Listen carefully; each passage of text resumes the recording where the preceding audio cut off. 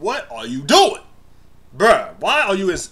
What's good, y'all? Mastacell here, Food Wars, Season 3. Well, it's still Season 3, Episode 13. You know, third play. You know what this is. You know what this is. My live reactions in the description below. Hit that up. Why is Hayama Akira? Bruh, Spice Dog. What are you doing? Why are you a member of Central now? Like, what is going on with that? Like, bruh, after winning the last thing, like, come on now. This is backwards as fuck, bruh. You won. We already so much should be looking for you. Why are you out here approaching them like, I'm gonna beat that ass? What? Why? Why are you joining Central?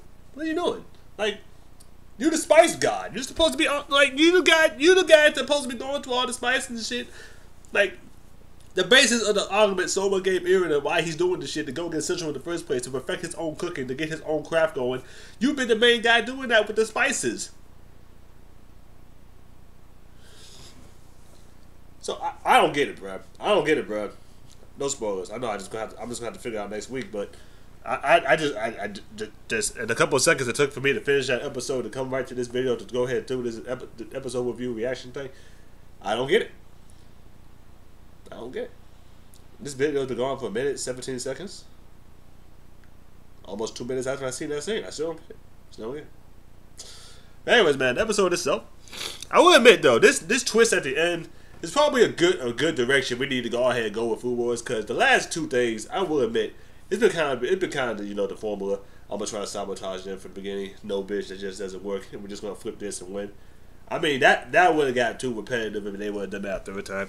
So I guess this is a good twist for the show. It's just, of all people, why, bruh? Why? Oh, damn, I think that was the first scene in the beginning when they saw that white hair. I was like, damn, bro, what the hell you grow your hair out? Anyways, man. As far as the 4-man group, well, the 3-man group, the burner, Aldimi, I think that's his name.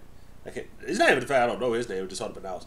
Soma and Megumi. Any squad with Megumi in it is indeed the squad. So, yeah, I know I've said that last week, but it still holds true. So there you go. They try to get them motherfuckers out there. Now, here's the thing, though. This is one of the parts. This is one of the heights of Food Wars. I'll be real with you. This episode explained one of the heights of the things when it comes to this show, because that whole thing they have with the potatoes, grab the potatoes, get the starch, all that shit, that 95% thing, roll that shit up, throw the flour, I'm just straight up from scratch. That's the type of shit. It's not even something I would even think about, but I wouldn't even know how to do that in the first place. That's that type of shit. You get your notepad and start writing that shit when you were watching Food Wars, bro. Like, straight from scratch like that. I don't know how to do that. I can't do that. You can't give me a book on that. Like, you can't give me an ingredients list. This is how you do that. Go find yourself a potato and do that shit. I can't do that. So that's one of the heights of Food Wars. Doing that extraordinary shit. This is not even the fact that it was so extraordinary. It's just the fact that, damn. Like, you put that in front of my face talking about I had to do this shit. Bruh. That's the type of shit I'm thinking about. So, and of course the thing was good as fuck. That judge dude just stayed bare ass naked, butt ass naked in front of Soma for that whole explanation until the brother showed up and then we were like, hey, eat some more. That scene when they was in the city, that whole thing with Mito and Irina. I forgot the whole thing about they was, you know, they had some, not necessarily something going, I don't want to put it like that, but you know, she got cut off once she lost that Shokugeki. She didn't even trip because she technically had the Soma squad out, but you know, go ahead and end the beef that Irina didn't even think was a beef.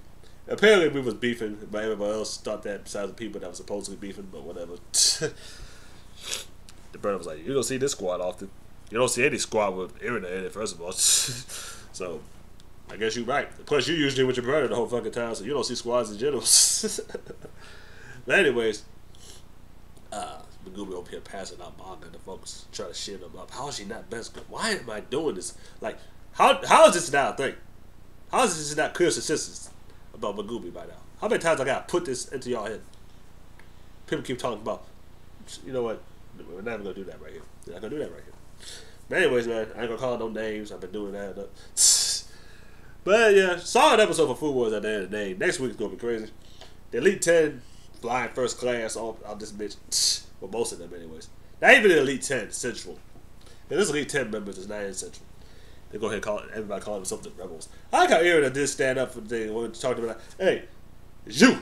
You're the one doing this shit. You're the reason these rebels are making it this far. You're the reason this motherfucker did she go in there and cook that damn meal for them? Goddamn, what the fuck? Shut that down real quick. If you don't shut your ass up, motherfucker, how many seasons? See these people behind me. How many seasons? Shut your dumb ass up. But anyways, man.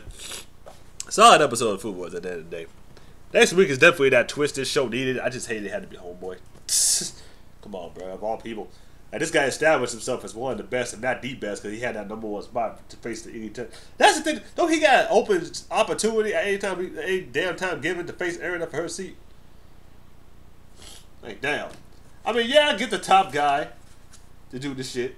I ain't mad at Central. Makes perfect sense show-wise why it's Akira. It makes perfect sense. It just hit me in some kind of way. Just like, damn, man. It's cold. But you know what? It's alright. We'll see what happens next week. You watch this video, leave me a comment. Let me know what you think. Like this video for me. I'll see y'all. My live reaction is in the description below. Thanks for watching. Peace out.